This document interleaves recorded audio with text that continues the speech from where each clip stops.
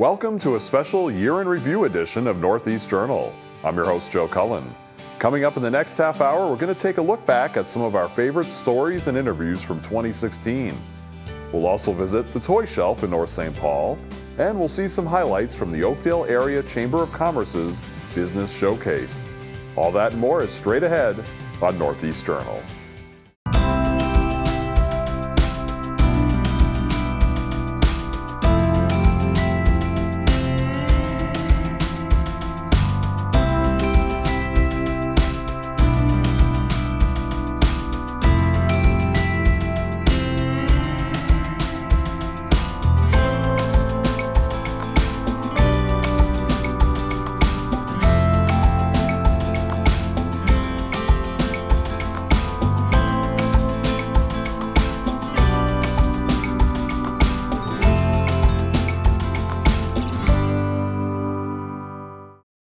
Hello everyone and welcome to a special Year in Review edition of Northeast Journal. I'm your host, Joe Cullen.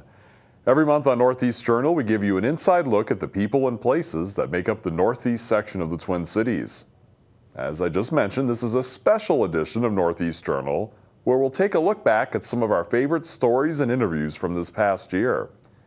Before we do that though, we recently visited the Toy Shelf in North St. Paul to find out how they make sure all kids in the North St. Paul and Oakdale area will have some presents this holiday season.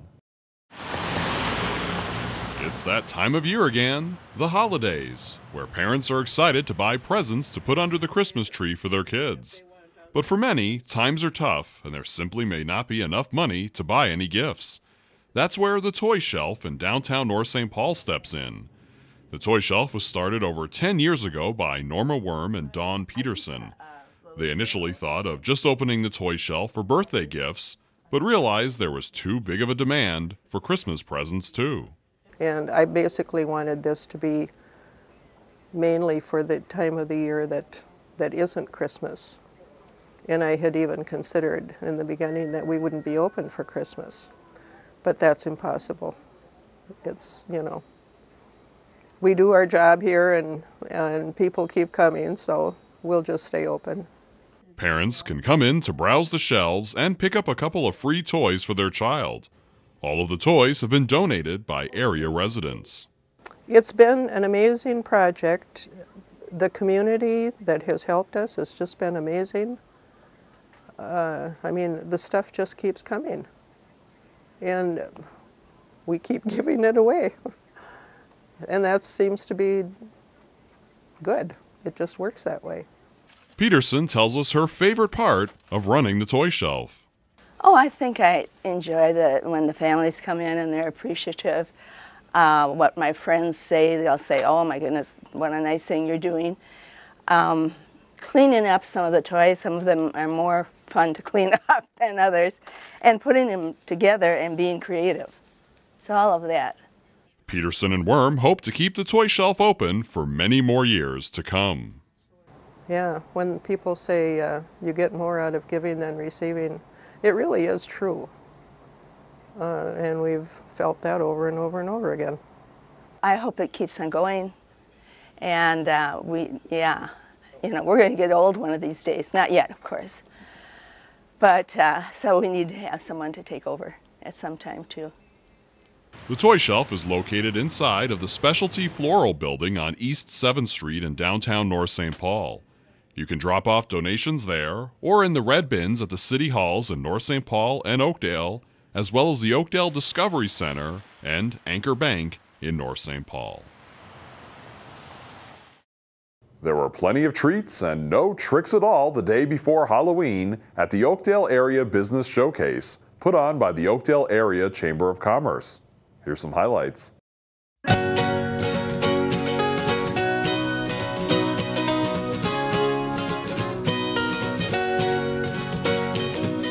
The Oakdale Showcase consists of over 70 vendors.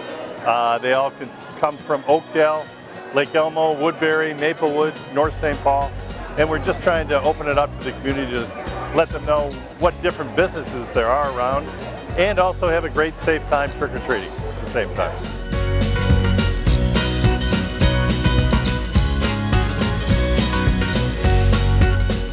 There's trick-or-treating at every booth, so we invite families to dress up in costume and come trick-or-treating. The vendors themselves dress up, and there is, like I said, trick-or-treating at every single booth. We have a face painter, we have a balloon artist, we have food. It's just a really fun family event.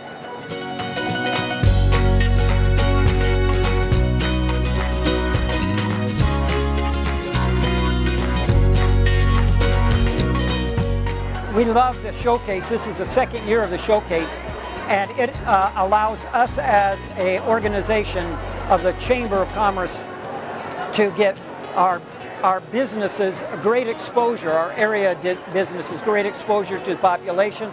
Last year we had 1,800 folk that came through. This year we're hoping for even more.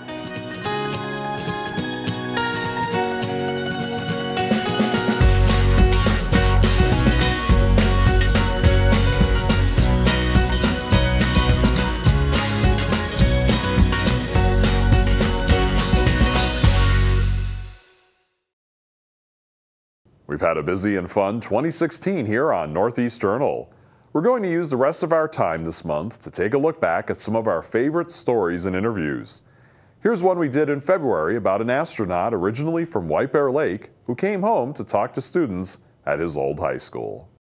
Morning, students, morning, staff. Most kids dream of being an astronaut, a professional athlete, or a rock star when they're young.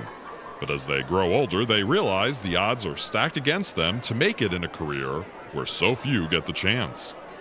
White Bear Lake native John Cassida is living proof, though, that it is possible, as he's a NASA astronaut. He recently came back to his home state to speak at his old high school in White Bear Lake. It was super exciting. It hasn't changed a whole lot, I'll be honest, and that was really neat and welcoming, and I might even be able to see a couple of my old teachers, which would be really neat. Cassida told us what his goals were for his speech to the students. To get them excited, and not even necessarily about what I do, just about some of the opportunities that are out there, and so they're excited about what options they've got. Whether it be in science and technology, I hope it is, but whatever it is that they're doing, that they love what they're doing. Cassida graduated from White Bear Lake High School in 1991, and after earning his doctorate in physics in 2000, he was commissioned as a naval officer. In 2013, he was selected as one of 8 members of the 21st NASA astronaut class. He's certainly earned many honors in his lifetime since leaving White Bear Lake, but he's quick to credit his time growing up there as a key to his success. It's a great foundation for any kid. I mean, of course, the education is incredibly solid, and you know, it is a great community of support from both family and colleagues in the community, of teachers and coaches. You know, obviously I've never grown up anywhere else, but this was a great place to do it. Cassida spoke to a gym full of juniors and seniors first thing in the morning before visiting with other science classes. That evening he spoke at the University of Minnesota. He hopes his visit was worth it to help inspire the students that occupy the same school he once called home. I hope they never self-select, right, or self-eliminate. That's you know, if I had thought that I was the one who needed to decide if I was going to be an astronaut or not, I probably wouldn't have applied, because I would have thought, well, there are a lot of other capable people out there, and it's just the odds are against me. And as soon as you eliminate yourself, it's over. So hopefully they take chances where it makes sense.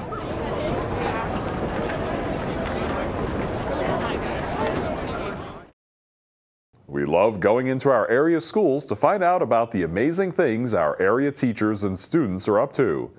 We visited Otter Lake Elementary to meet a group of students who are forming friendships with other kids in Haiti. It wasn't that long ago that the only way grade school students could communicate with kids in other countries was to become pen pals and wait weeks to receive letters.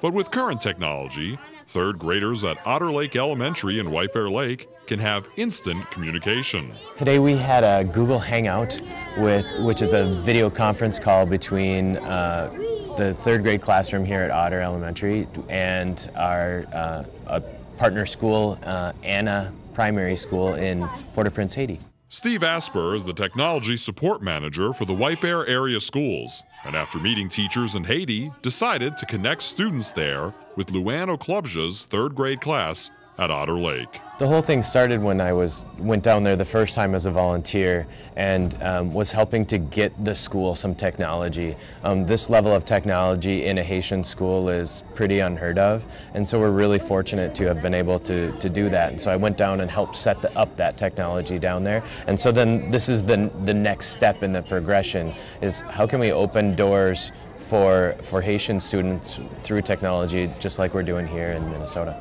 The Otter Lake students spent about an hour chatting through translators with the students in Haiti, asking each other questions and learning about the similarities and differences in their schools.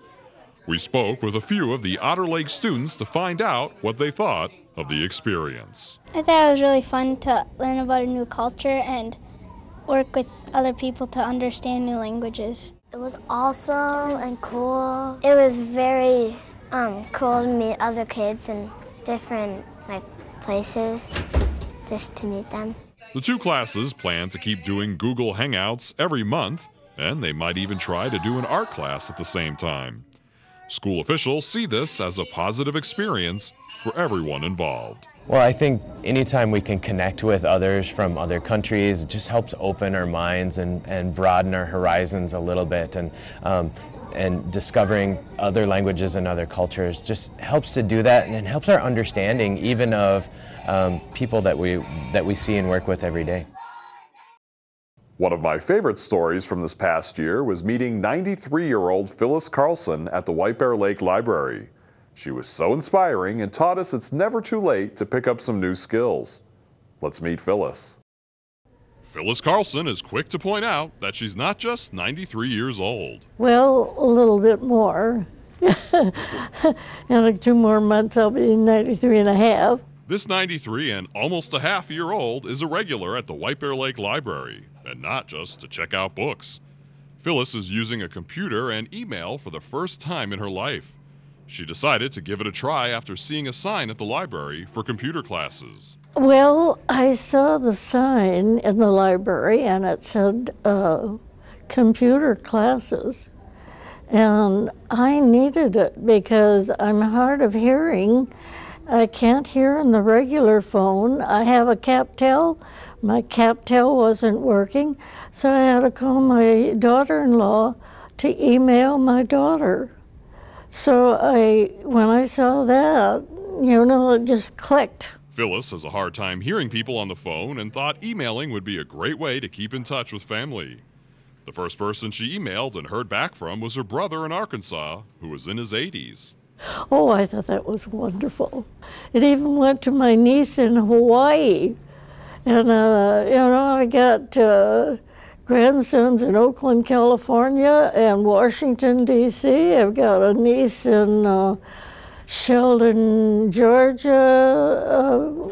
So news travels very fast. Phyllis attends a weekly computer class at the White Bear Lake Library and then comes in at least 2 other days a week to write and check emails. She says she's still learning the ropes of using a computer. Oh, I make mistakes yet. Well, but I'm determined to learn. She says she's grateful for the patience of librarians, including Ann Wallstrom. It's been a lot of fun. It's been a lot of fun working with all the patrons here at White Bear Lake, but Phyllis has just been pretty adorable because she really wants to learn what she's doing. She really wants to stay in touch with her family. She's really motivated. She comes in on a weekly basis, and it's just been fun to get to know her and share her enthusiasm because, that's what we do at the library. We want to connect people and stuff like that. Technology has changed a lot throughout Phyllis's life, and she's glad that computer and email exist. Oh, yes, I've got a world of knowledge to learn.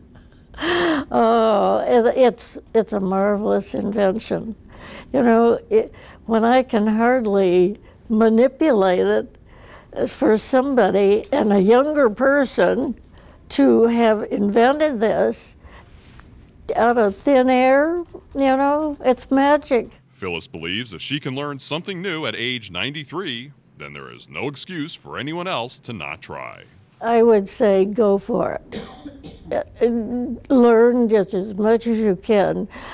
The more you can learn, the more independent you can be. It's time for a short break. We'll be right back with more of our favorite stories and interviews from 2016. Here's a little Christmas music from an award-winning singer that is a friend of this program to tide you over until after the break.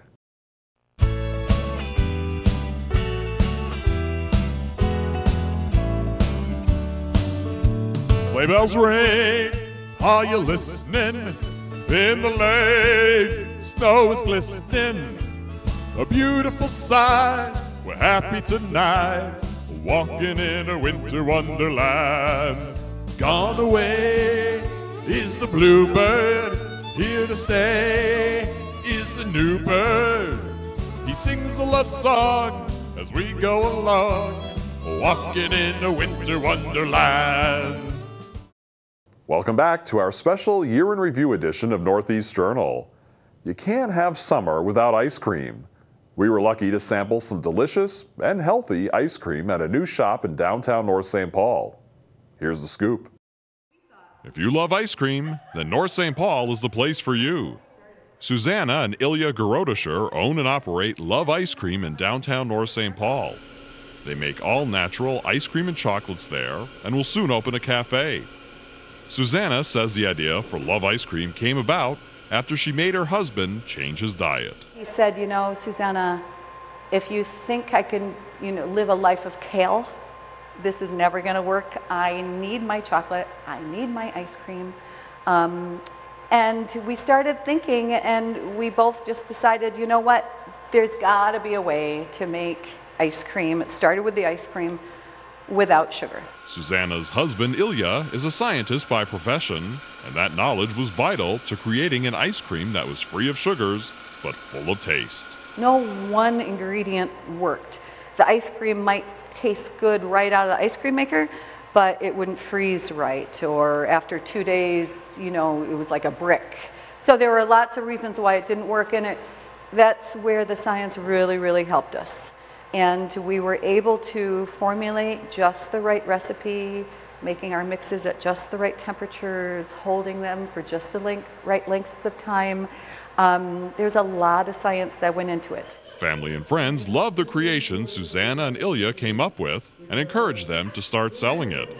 They were a bit resistant to that idea at first. At our point in our lives, I'm thinking to myself, what are we doing? We're approaching 50 and we're going to start a new business? I mean, so many people are like winding down at our age.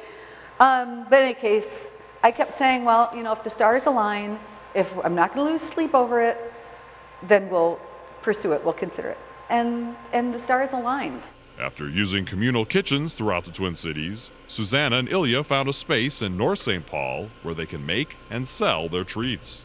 The city of North St. Paul, from the onset, were like, we welcome you, as opposed to other areas that we talked to who really wouldn't even return a phone call or an email, let alone saying, we would love to have you here. So, our heart goes out to the city council people, the mayor, the community people here in North St. Paul, the residents have been nothing but wonderfully welcoming. One of the most rewarding aspects of making this all-natural line of treats is providing something that kids with food sensitivities can enjoy. When we have a parent come up to us when we're doing a demo with this bright, shining, happy child because, Mom, can I try this? Or Dad, can I try this? And I'll go through, we're soy-free, we're gluten-free, we have no sugar added, there are no artificial ingredients of any kind in our products. We have 85% of our products that are dairy-free as well. And these little faces just light up, that they can finally have a treat, that they can eat that isn't going to make them sick. So those are the really joyful times that we have. Love Ice Cream products are available at a number of grocery stores and co-ops throughout the Twin Cities. The cafe on East 7th in downtown North St. Paul is slated to open this summer. More information is available at loveicecream.com. We have a number of great farmers markets in our area communities, and this year a new one popped up in Vadnais Heights. We visited there a couple of times to take it all in. Residents of Vadnais Heights don't have to travel very far anymore to go to a farmer's market. This is the second week of the inaugural season of the Vadnais Heights Farmers Market. This initiative was part of something that we were a part of with a group called the City Center Task Force. So it was made up of business owners from the area in the County Road E corridor, in addition to some city representatives, to bring more vitality and events to the city center core area of Vadnais Heights, and this is one of the successful projects. The Vadnais Heights Economic Development Corporation worked closely with the St. Paul Growers Association to bring this farmers market to the community. Vadnais Heights City Administrator Kevin Watson is thrilled that the farmers market is now a reality. Real excited to have the farmers market. I think they're great amenities and attractions, especially for the locals and hopefully some outside visitors. So we're real excited as a city and the city council and city staff to have such a great, unique event here weekly until the end of summer. Besides fruits, veggies, desserts, and other foods, you'll also find ways to support the community at the Vadnais Heights Farmers Market. The White Bear Area Emergency Food Shelf has a booth at the market where shoppers can donate money and buy a reusable tote bag. Yeah, we're really excited to be a part of the farmers market, to offer an opportunity for people to buy an extra bunch of vegetables and donate it to a neighbor in need. We were really excited to work with Ling and the St. Paul Farmers Market to allow folks to use their EBT cards here too, and to participate in the Market Bucks program to get increased access to healthy foods for all our neighbors. Each week, a different community organization will also be on display at the farmers market. Recently, Bear Power, which is a partnership between health partners and area schools, was the featured community organization. Well, the farmers market's a perfect place because we have our veggie vote, and we get parents and kids to say yes or no to fruits and veggies. And as you can see, most of the kids and parents really like what they're eating today. It's a cherry tomato and a cauliflower.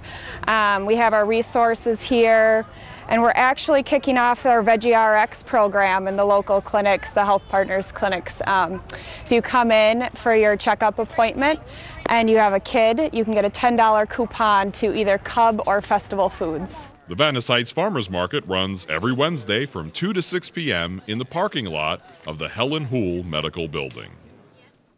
Now that we're taking a look back at 2016, I'm beginning to realize that I do an awful lot of stories about food. Here's one we did this fall on a White Bear Lake man who is getting noticed for his line of barbecue sauces.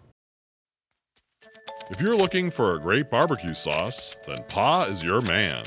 Pa is actually Steve Trustin, a White Bear Lake resident. He tinkered in the kitchen for years, perfecting his recipes, and with the urging of family and friends, decided to sell his sauces as Pa's Barbecue, after being called Pa instead of Grandpa by his grandson. We recently caught up with Pa at the White Bear Lake Farmers Market to learn about the 4 types of sauces he sells. We started with the sweet heat and the tangy heat last year. I just started this last year as far as at the farmers market. The sweet heat is very sweet. It's the molasses M, and after about 3 seconds you get a pop out of it. This one actually took 3rd place at Treasure Island Food Fest in June down at the casino. The tangy heat is the vinegar end of it, so you get the tang and the heat right up front.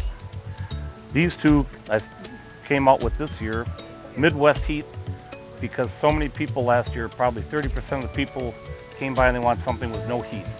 So Midwest heat equals no heat.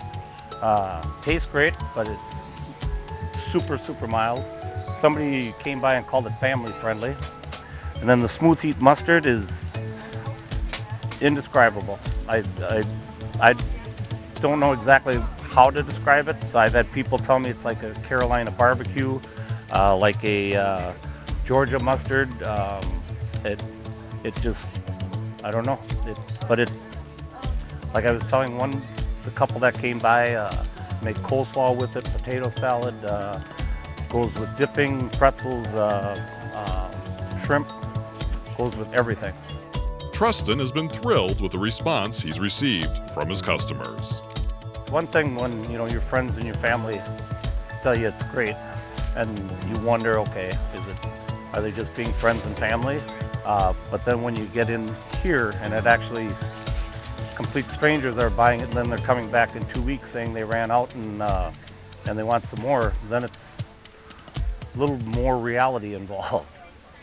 You can find Pa's barbecue sauces at the White Bear Lake Farmers Market and in grocery stores including Kowalski's and Festival Foods in White Bear Lake and Hy-Vee in Oakdale.